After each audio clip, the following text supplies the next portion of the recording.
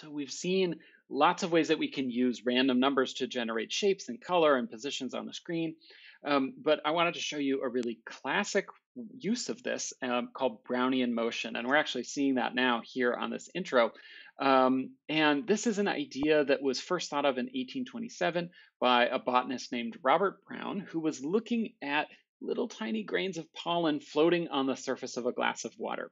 And when he looked at a single grain, he would see that the motion, one step to the next kind of, was random, up, down, left to right. And then from there, random again and again and again, and formed what seemed to be this chaotic pattern, but was actually defined by this really simple idea.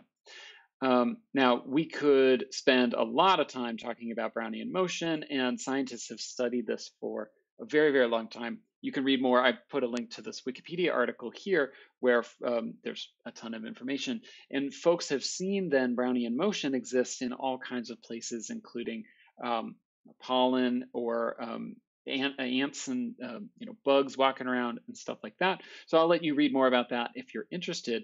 But speaking of ants, one of my very favorite kind of ideas from this is called Langton's ant. This was thought of by Chris Langton in 1986, and it describes this sort of hypothetical digital ant who, at any moment, it's on a grid, and at any moment, the ant can choose to walk up, down, left, or right, and depending on its position and a few other things, will change the color of the pixel underneath. And what's super interesting is all of these crazy patterns that emerge. So seeming chaos and then bridges and tunnels and all kinds of really, really cool stuff. And this really gets to something I think is really fascinating, the difference between randomness and order, chaos, entropy, a really complicated, really cool philosophical and scientific conversation. We can totally nerd out about that if you want to do that. But for now, let's go ahead and create this in P5JS. So I've got my canvas set up here. Let's go ahead and we need a variable to kind of define, well, okay, so if we have our little piece of pollen or our ant or whatever, it's got an XY position. And each step of the way, we want to move it by a certain amount. And it's going to be random, left to right, up or down, et cetera, et cetera. And so we need to define that step size. And so I'm going to call this speed. This is going to be the distance it moves, basically. And then I'm going to add no loop to my setup.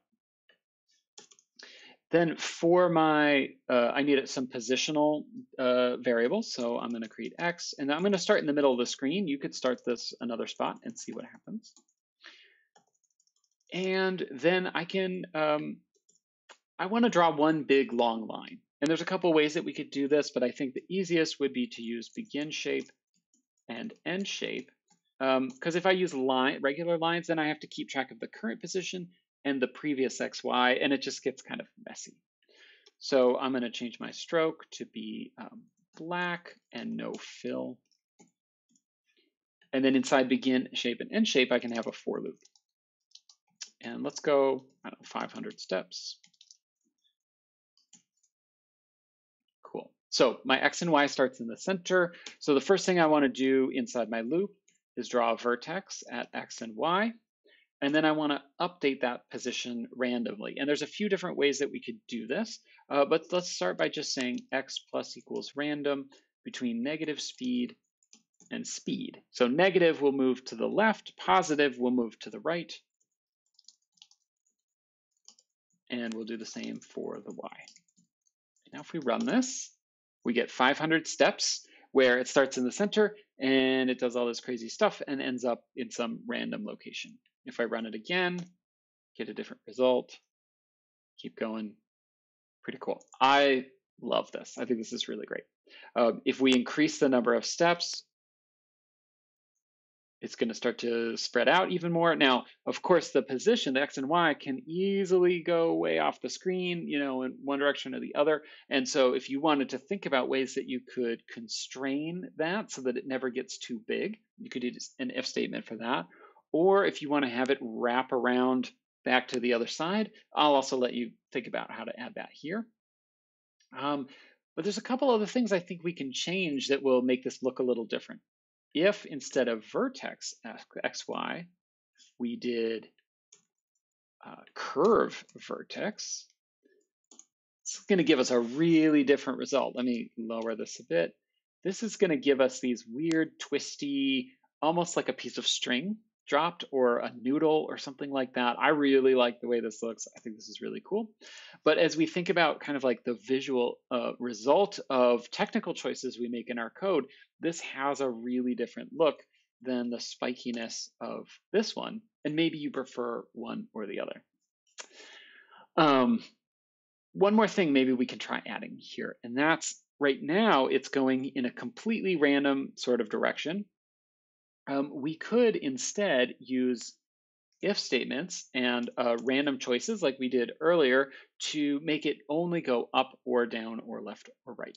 So for that, we could say if random 0 to 100 is less than 50, right now we can make it a 50-50 chance. If it's less than 50, let's go left or right, up or down. Now you could do another if statement here, and you could do 50% chance up, 50% chance down. Let's try for now just x plus equals random negative speed. So now this is going to be a continuum. The size of the step is going to vary between 0 and no movement all the way to the maximum in either direction. Negative speed and speed. And so now it's always a 90-degree turn, right? Because it's only going up or down or left or right.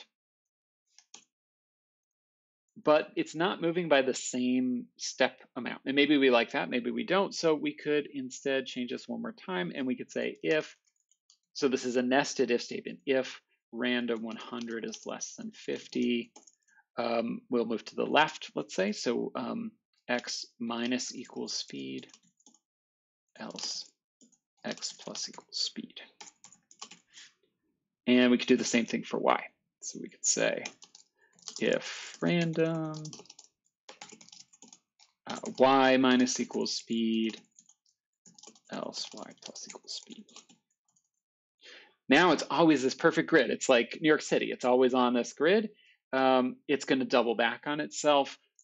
Totally different look, even though it's the same idea of Brownian motion. Just by changing these rules, we get a really different result.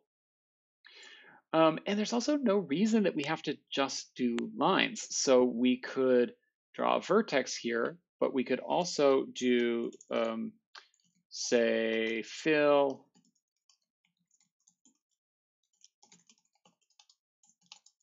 do a circle. 50 is going to be too big.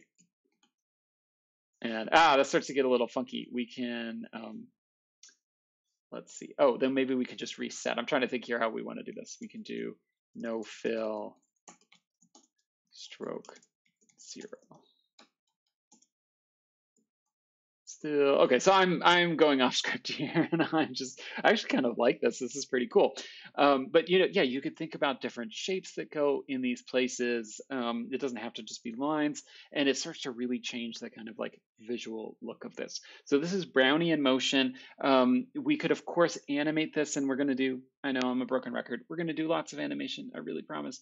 But Brownian motion is a really classic idea. If you want to read more about it, I definitely recommend starting with this Wikipedia article. Another thing that you could check out that's very similar is, I know I saw this link here, Langton's ant, which is sort of inspired by this, is part of this idea called a cellular automaton. Conway's Game of Life is a really classic example. These all build on each other to create really complex behaviors from very, very simple rules in the computer that mimic natural systems. So that's Brownian motion, one of my very favorites.